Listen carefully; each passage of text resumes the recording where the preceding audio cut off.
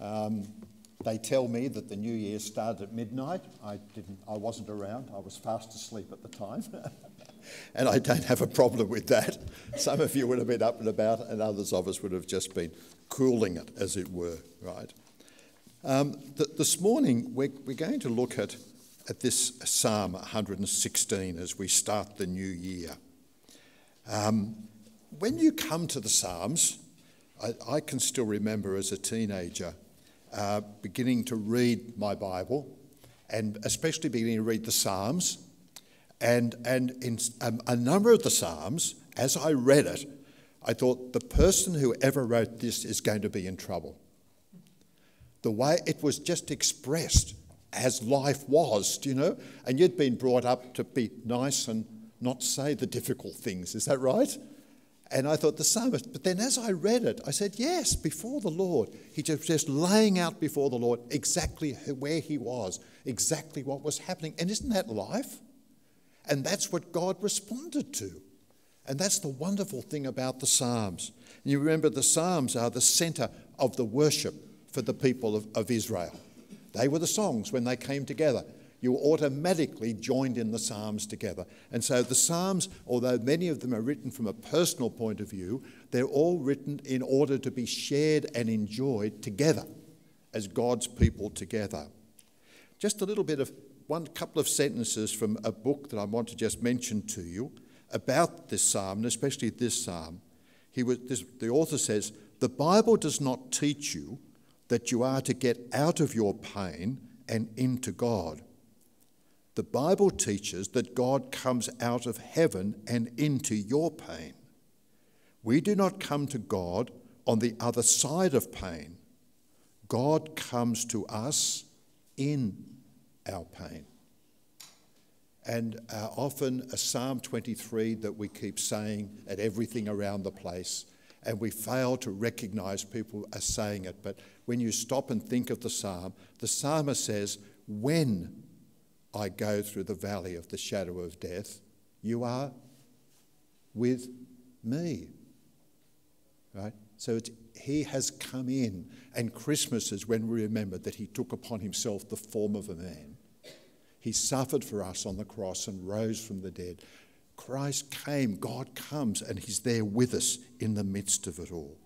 And this, as we have New Year's Day, I was thinking, well, it's a great opportunity, the new year at least. It's a great opportunity to reflect on the past. It's a great opportunity to understand what is going on now in the present, and a great opportunity to refresh our thinking before the Lord as we now look into the future. And that's exactly what this psalm does, is what this psalm does. You have an outline of my talk, and you also have a copy of the psalm that you might like to follow as we go through. I'm keen on books, you will find, and there's one book I want to share with you that helped me in my thinking here. This book is by Dan Ortlund, and now Dan Ortlund is part of a group of people, Tim Keller, Don Carson, John Piper, the Gospel Coalition group, right? And he's part of this, so it's really A1. But he's a great author, Dan is, in just being succinct. And what this is, it's the 150 Psalms, and there's a small half-page thought about the psalm, explanation of the psalm that you've just read. So 150 Psalms and something to think about in the psalm. I've been using it this year, or last year, and I'm one of those terrible people that some people think, but I love to use a highlighter. This is my book. And the psalm is in here from the ESV, and as I read the psalm, I highlight the key words that I see as I'm reading, and then as I read what Dan has to say, I highlight a key thought in there. And I have found this extremely stimulating and great. If you've got nothing that you're going to get on and begin to look to God's word early in the new year now, something fresh you may need to work on to get thinking, something that's easy to do each day, not too complicated, this is a great book for that. And as I've been going through this, the other book that I came up with that I keep coming back to is Jim Packer, Knowing God. Have many people read this book, Jim Packer, Knowing God? It's been around for years and years and years. Jim Packer is with the Lord now, but he was a great person, in the same category of people. And often we're thinking about what does knowing God really mean? And when we look at this psalm, you'll see the psalmist really knows God. So what do we learn? How do we know about this? How do we understand this? This is a wonderful book of good, just basic gospel reading to figure that out. And just one fine little thing, I noticed that Koorong have a sale, 20% off until Tuesday. That's all there. If you want to have a look at those and see what they are, I'll leave them there so you can do that. Something to, as you think of the new year, what am I going to do that's going to stimulate me and center my attention in the Lord? Right? So Psalm 116.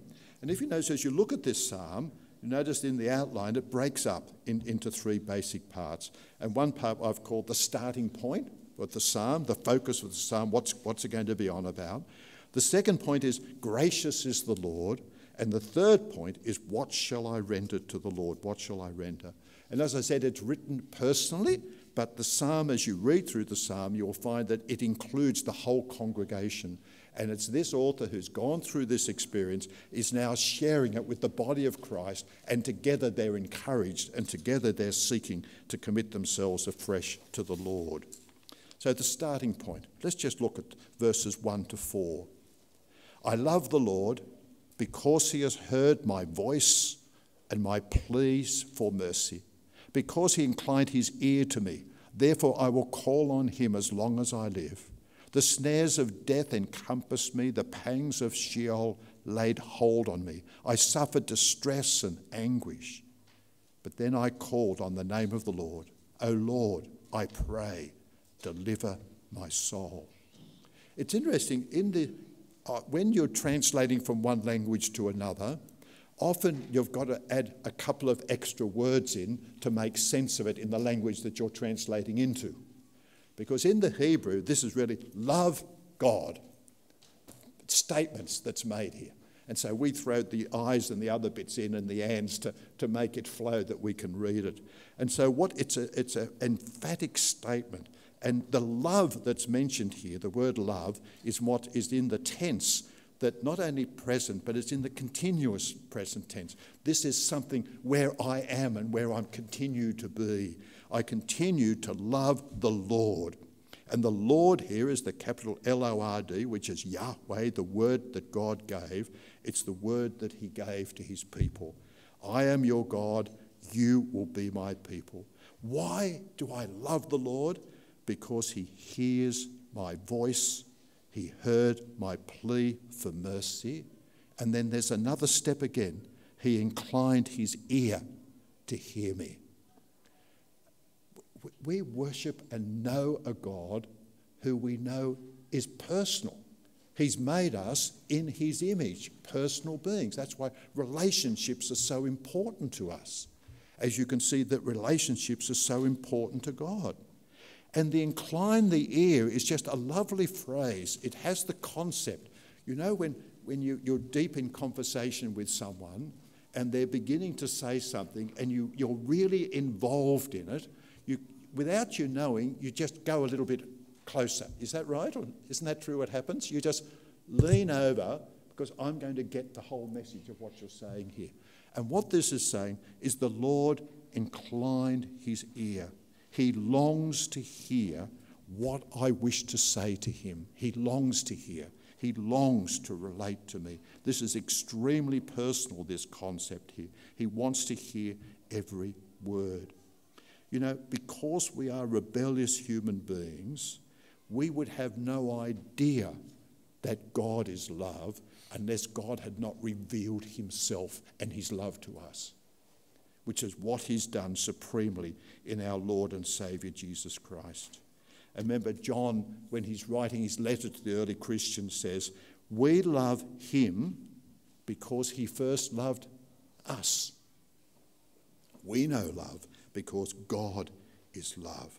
And therefore, it's in confidence, tremendous confidence, that I can call out to him, call out to the Lord. The writer says that the reason this was all happening was because I was in a really sticky difficult situation. He expresses it in fairly strong words. He says, "The snares of death encompassed me, the pangs of Sheol laid hold on me. I suffered distress and anguish." Now, we're not told exactly what the situation was that he was in, but we're given a very clear picture that it was quite serious indeed, quite serious indeed. He suffered distress and anguish.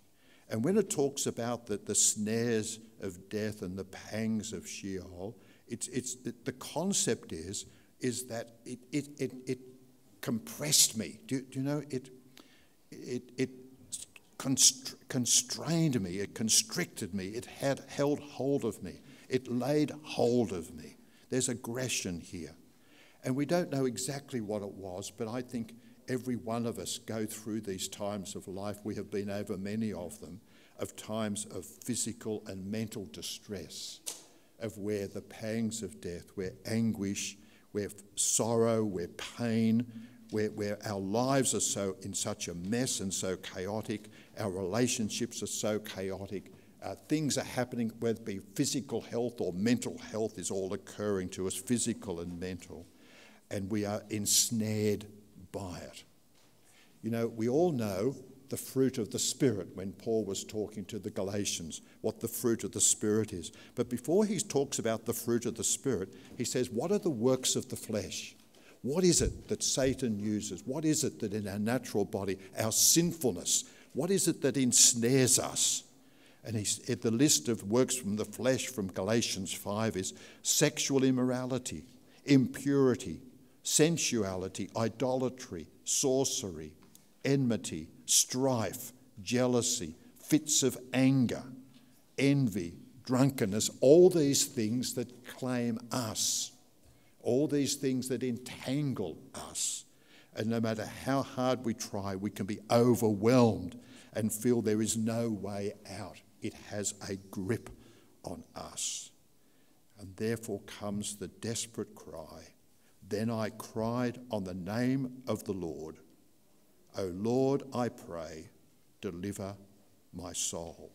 Deliver my soul." This is the call of anguish, the call of, there is nothing I can do. I am so bound, I am so stuck. I can find no way out. But I call on the name of the Lord. You only call on those who you believe can really help. Isn't that true? And he says, the only one that I could call to is the Lord. And so I called to the Lord. I called out to my God. I called out urgent, emphatic, with great confidence. And here is the turning point in all this hassle that he's in and this ensnarement that he's in. It's when he comes to the point of realizing that he is totally stuck. There's no way out that he can come out himself. And the only one who can help him in this situation is the Lord. So I called out to the Lord. I called out, Lord, deliver my soul, deliver my soul. You know, on the day of Pentecost, when Peter is preaching the gospel and preaching there is only one way of salvation, and that is in Jesus, the one who has died, the one who has risen. There is forgiveness of sin. There is restoration with the Father through Jesus. And they cried out, "What must we do to be saved?" And what was the call? It was, call on the name of the Lord and you will be saved. Call on the name of the Lord. Paul, writing to the Romans, said, everyone who calls on the name of the Lord will be saved. And they're quoting the prophet Joel right back in the Old Testament, the promise that those who call on the name of the Lord will be saved. He will hear. He is a hearing God. It is not an idol. It's not a bit of stone, a bit of wood. It's not a concept that you're talking about. There is the person of God himself.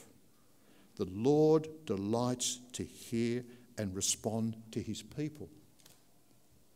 That's a great thought to start the year with, isn't it? That God actually delights to hear. It's a delight to him that we call out to him. And can you see how the psalmist is trying to express this? The Lord listens, comes close to me. He longs to know where I am. He longs to hear. He longs to be able to respond. And why is that? Gracious is the Lord and righteous. Our God is merciful. The Lord preserves the simple. When I was brought low, he saved me. Return, O my soul, to your rest, for the Lord has dealt bountifully with you. For you have delivered my soul from death, my eyes from tears, my feet from stumbling.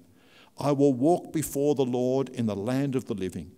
I believed, even when I spoke, I am greatly afflicted. I said in my alarm, all mankind are liars. A massive burst of praise as he stops and reflects. He stops and reflects. How come I am where I am? How come my life is where it is? How come I know and love the Lord as I know? How come all this has occurred? How come I'm in the body of Christ who'd love to praise the Lord and glorify the Lord together and live in the light of the Lord? Why is this? Because the Lord is gracious and righteous and merciful, reliable, loving, trustworthy, forgiving, personal. Paul expressed something like this in Romans 7. He says, wretched man that I am, as he was reflecting on sinfulness and the bonds of sin. Restful man that I am, who will deliver me from the body of death? Thanks be to God through Jesus Christ our Lord. Thanks be to God through Jesus Christ our Lord. The Lord, this is another wonderful thing, the Lord preserves the simple. When I was brought low, he saved me. That the simple means it's talking of that for whom there is no merit. You have nothing to plead of yourself. The whole thing is of grace. The Lord loves to shower his mercy and his graciousness and his grace upon his people. Those who are weak, those who are powerless, those who cannot help themselves. God gives total time to those of us who see ourselves in the situation we really are, simple before him. He goes on to expand this. He says, return, O my soul, to your rest, for the Lord has dealt bountifully with you. As he stops and reflects how the Lord has dealt with him to this point. Be at rest, my soul. Now delivered. I'm now delivered. The relationship is restored. I'm one with the Lord. I now have that rest and that peace that only God can give, that's based on God's word. And the sum up, Lord dealt bountifully. The song that we started off comes to mind, which is based on Matthew 11:28. Come to me, all who labour and are heavy laden, and I will give you rest. Take my yoke upon you and learn from me, for I am gentle and lowly in heart, and you will find rest for your souls. For you have delivered my soul from death, my eyes from tears, and my feet from stumbling. You have brought me out of death into life. The tears that flowed are no longer there. You've taken away those tears. And we know, although that we can have tears in this life, we know that the tears will be no more when we go to be with the Lord. And we can even know the joy of knowing the Lord today, that even in the midst of sorrow, we can have that joy of knowing the Lord. There will be no more stumbling. The feet will be firm, and they'll be firm in Christ. For this is what we have in our Lord and Saviour, Jesus Christ. Not only for now, not only in the future, but for the whole of eternity. What a wonderful God. Then comes some response. And the response, verses 9 to 11, he said, I will walk before the Lord in the land of the living. I believed even when I spoke, I am greatly afflicted. I said in my alarm, all mankind are liars. So what he is saying here, as I've now refreshed my thinking and understood again afresh that I'm saved by grace alone, and it's the bountiful mercy of the Lord that I am even here. It's the merciful of the Lord that he's revealed himself to me and made me his own. And I rejoice in that grace. And I'm now going to walk in that grace. I'm not only going to be saved by grace, I'm going to walk in that grace. I'm going to live in that grace that he has given. That faith and that trust and that commitment to his word I'm going to work in. I read a year before last, I read a book on the first 300 years of the Christian church. And it was interesting, in the first 300 years of the Christian church, they had no ways of doing evangelism. They didn't have evangelistic courses and all the things that we have today and so forth. And they did no preaching on street corners, right, at all in the first 300 years. They were under terrible persecution, the whole time. And yet the church grew faster in that first 300 years than ever before or after. And you're going to say, what was going on here? Well, what was going on here was that as people came to Christ, they came together as a fellowship. And what they did, they studied the Gospels, because the Gospels is what they had, and gradually some of Paul's letters that they had. And they read the Gospels and they said, okay, we're saved by grace, we're going to live by grace. What's it mean to live by grace? We read how Jesus lived, and that's how we're going to live. We're going to do the same. We are his children. And that's what they did. They lived Christ-like lives. And people in the community saw a massive difference. They loved their enemies. Do you know? They sought to do good, even when they were persecuted.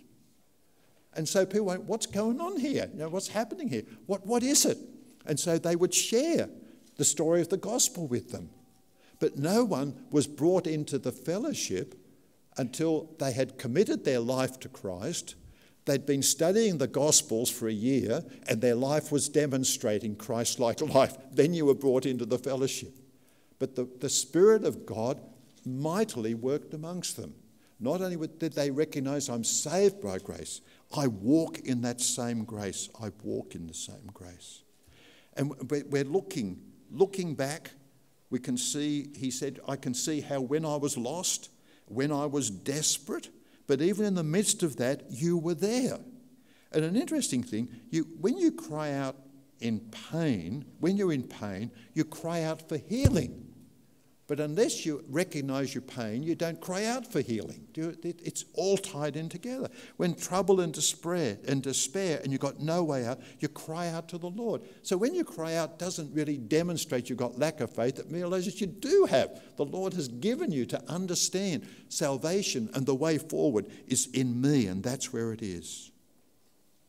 And all are liars means we're all unreliable.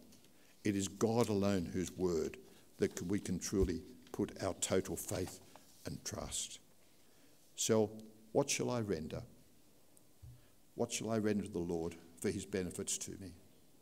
He says, I'll lift up the cup of salvation and call on the name of the Lord. I will pay my vows to the Lord in the presence of all his people.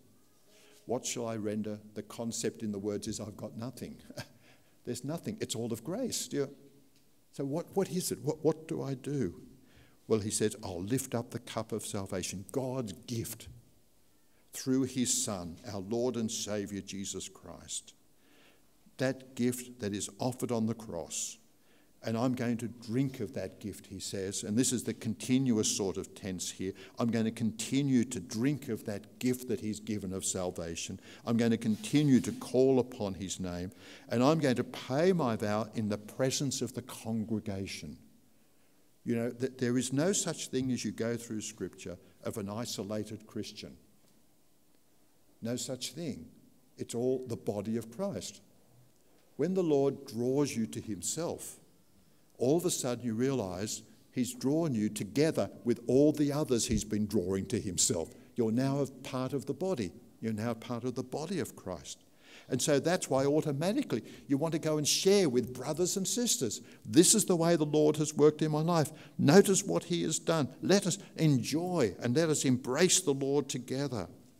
Precious in the sight of the Lord is the death of his saints. O Lord, I am your servant. I am your servant. There are wonderful words in this psalm, aren't there? To think that in God's sight we are precious. Isn't that mind-blowing? That God, who created heaven and earth and sustains the universe, sees each of those that are his especially as being precious, precious to him. We are precious to the Lord. And then he rounds off the psalm, repeating much of what he said. He said, I will offer to you the sacrifice of thanksgiving and call on the name of the Lord.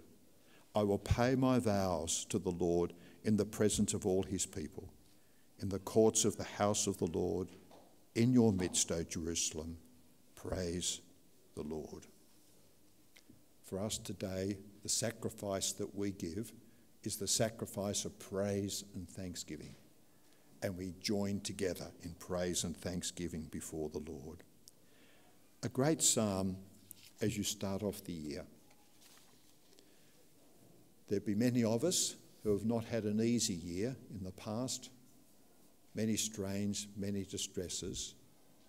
But if you had called upon the Lord, then you know what the psalmist is talking about here. And if you're still struggling and haven't called upon the Lord, then now is the time to do it. And then it's a good time to just stop and rest and realise who we stand, how we stand in the Lord. He's gracious and merciful and loving and righteous. And we stop, what shall I render? Together, the only thing we can render is praise and thanksgiving to God. And as we share how the Lord has worked in our individual hearts and lives, it encourages each one of us to know and to enjoy that, yes, he does hear.